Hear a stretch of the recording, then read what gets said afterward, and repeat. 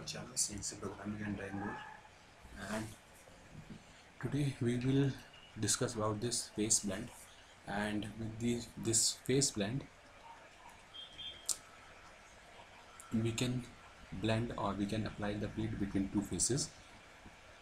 And first one is this. It select body face, so just reset this and change this body face to single face, and my first face is this and second face is this, and the fillet will come. You can see here the fillet will come automatically. A much radius is here and lesser radius is here, and preview this. You can see the output will come like this. The radius will come automatically a little bit less at the end of this point, or if you want to keep the constant radius with the help of this constant value, you can define this constant radius here. Double click this and so just change the width as 6 and width method I will change it to automatically, and now this looks good. And for my next option in face blend, we have this third contact curve. For this method I have to create two curves which will define as a limit of my fillet. So let's select this first face, change it to wireframe so that the end edges will show properly, and finish the curve.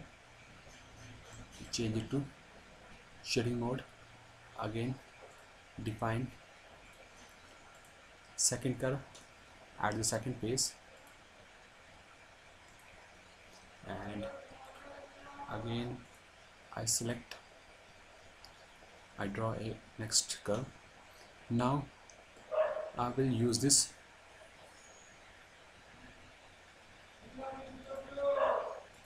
face blend. With the help of this face blend, we can blend two face. So change it to single face. First face is this, and click second face is this, and my fillet will come like this, or you can change it to 12 and show the preview. You can see it is just similar to edge blend, but now I want to change this width method to contact curve. Contact curve will make the contact with the curve. You can see, okay, and just click OK.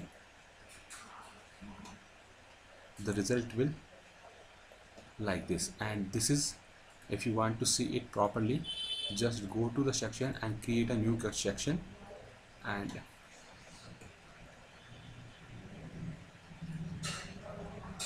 here you can see this is my solid portion. Okay, so it will create a solid fillet.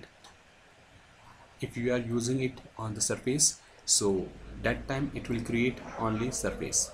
If you are using it on the solid faces, then it creates a solid fillet.